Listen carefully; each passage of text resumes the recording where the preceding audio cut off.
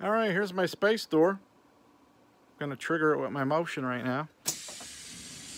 There we go. Right now I have it connected to smart things. I have the motion sensors here and here picking up, and I'm just using one relay here. So with smart things, well, first of all, I have the 12 volt power here. I don't know if you can see it.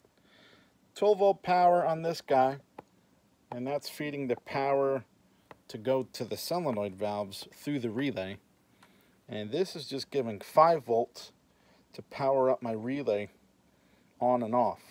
So when it senses motion, this guy kicks on. So now I'll turn it off and it'll switch my relay and shut the doors. You can hear them closing. And then when I trigger it again, like as in smart things with the motion, there you go, they're opening up. Now I need to play around with it because there's a slight delay in the smart things to say that there's no more motion. So I'm probably gonna have to do something funky, break into the code, and make it go a little longer.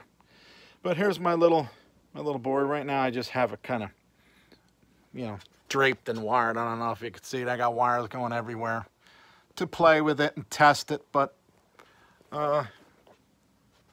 here's my cylinder setup.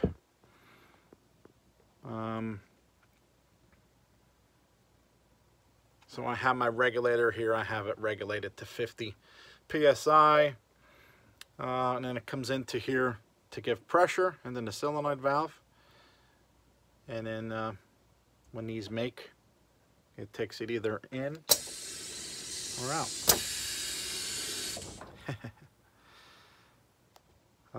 Yeah, this will all be cleaned up eventually.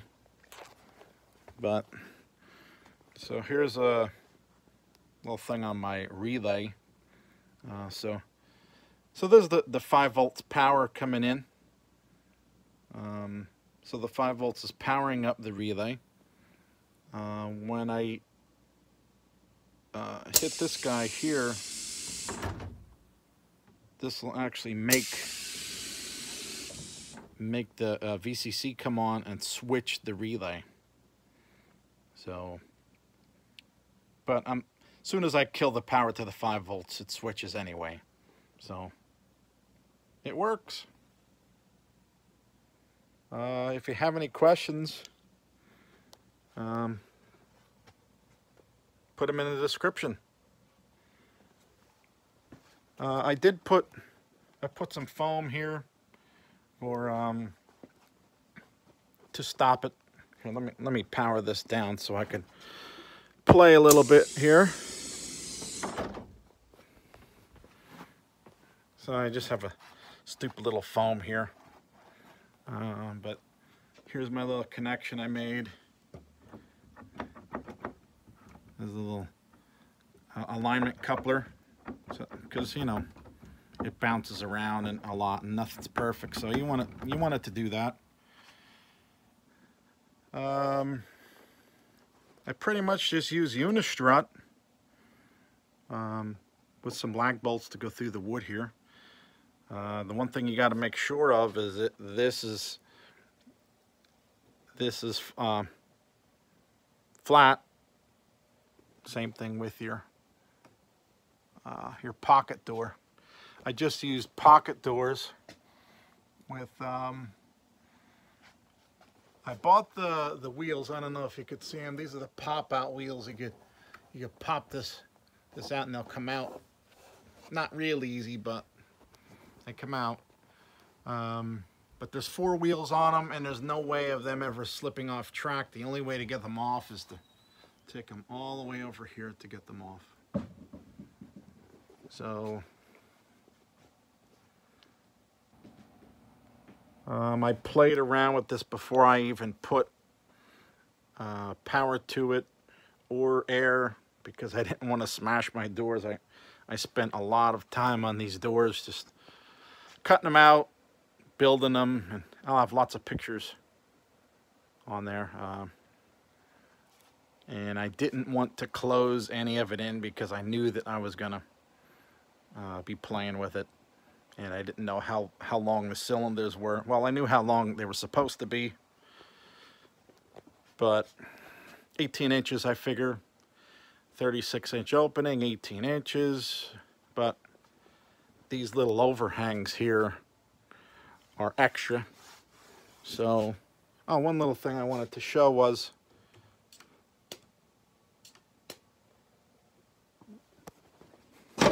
oops, let's see, I gotta kill the 12-volt power. 1 second here, because they were being held close. So I just wanted to open this up manually and show you what I did to kind of block. I just have foam pushed in here. It's an air conditioner foam, and that's just to block a little light from the other side and to help it, well, they don't come together too fast, because I did order the cylinders with the adjustable cushions, and that was an important thing. So that's pretty much, once it gets to the end of its stroke, it'll kind of block it off however you adjust it.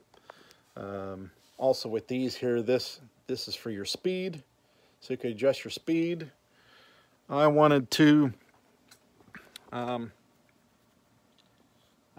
adjust it so that way they would open a little bit faster and close slow for safety reasons.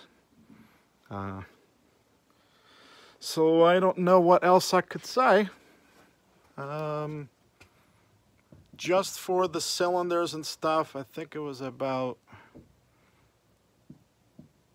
$700 if I'm not mistaken. Just for the cylinder, the regulators, the hoses, all the fittings, etc.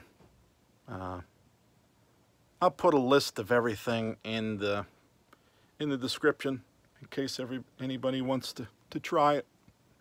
So, okay, if you ever tried, it was a fun project here.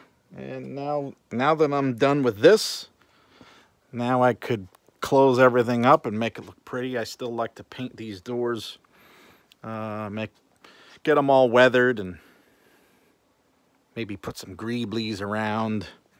This is going to be my theater over here, but I figure I got to give it some depth. So I'm going to put some lights and everything here. And I was just doing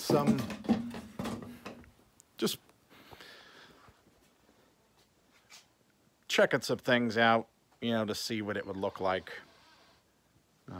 Getting some ideas. But okay, if you have any questions, let me know. See ya.